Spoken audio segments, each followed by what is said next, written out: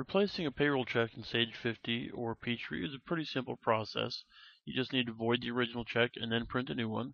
But there are a couple issues you want to be aware of, so I'm going to take you through that process right now. To void the check, you can go to the task menu and then choose Void Checks from down at the bottom. That'll bring up the Void Existing Checks window. Or if you already have the transaction open in Payroll Entry, then you can click the Delete button and then choose Void. If you're on an older version of Peachtree, you'll see a Void button directly on the toolbar. So I'm going to click Void, and you can see when you do it this way, it automatically selects the right transaction for us, so we don't have to hunt through the list. Then the void date is the big thing you need to be aware of right here. It will default to today's date. That may or may not be the right choice. Typically, the void date should be the same date as the check that you will be issuing for the replacement. So we're going to date it on April 9th in this example. Our original check date was March 28th. In most cases, you would not want to set the void date to be the same as the check date, because then you'd be going back and changing a prior period. When you void a date in Sage 50, it actually creates a negative transaction and posts it on the void date. So if you've already gone into the next month, the next quarter, you could be changing financial statements, or at the very least, you'd be changing the payroll totals for that period. So I'm going to click Void, and we'll say yes, for sure we want to void this transaction. And then we'll just close the void window.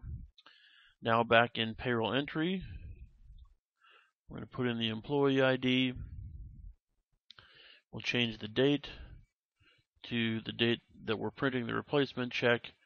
Everything else on here, aside from the check number, should be exactly like it was on the original check, because we just want it to be an exact replacement.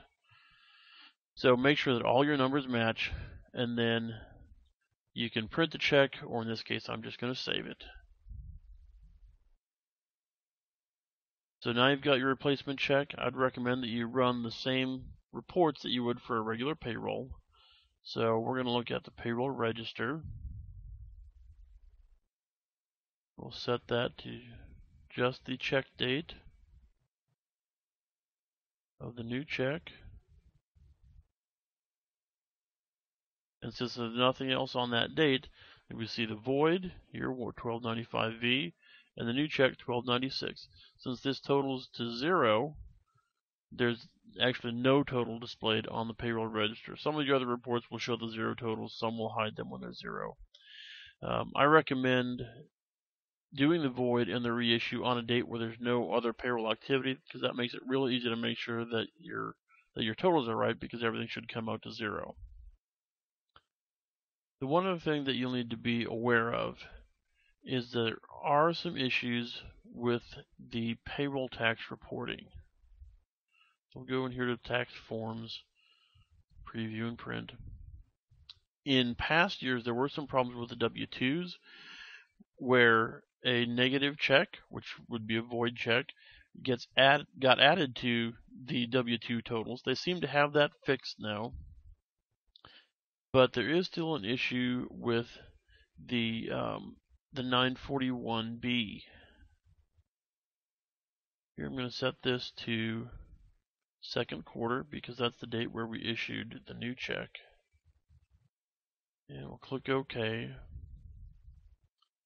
And I'll show you what happens on here. And Sage 50 actually uses a program called Atrix that handles all of the signature ready forms, and hopefully Atrix will get this problem fixed soon.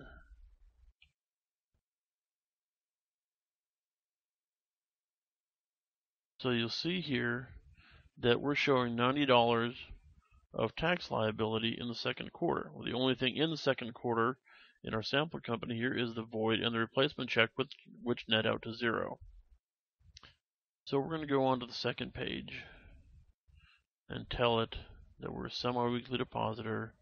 That will bring us to the 941B, and you can see that here on our payroll date are the taxes from the replacement check. Of course, those shouldn't be there, so we're just going to 0 those out. We can go back to the first page here and clear that out too. Normally you would be adjusting this number, not zeroing it out, since you would have some taxes due. But that's another reason why I like to do the void and the replacement check on a date where there's no other payroll tax activity, because it makes it stand out on the 941B, whereas if that was combined with another payroll's totals, it wouldn't really be very obvious to you that there's a problem. But again, that's an issue right now at the time of this recording. Hopefully they'll be fixing that problem soon, so we won't have to continue to deal with it. But that's it for how to replace a payroll check in Sage 50.